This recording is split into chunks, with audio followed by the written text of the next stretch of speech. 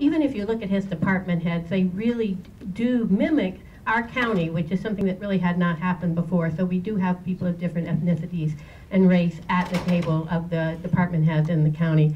And I think he came around, he certainly was handed a very tough budget picture, and I don't envy him that at all, and I've talked to him about it, and he acknowledges that it was everything he could do to keep this county running and not give up a lot of services.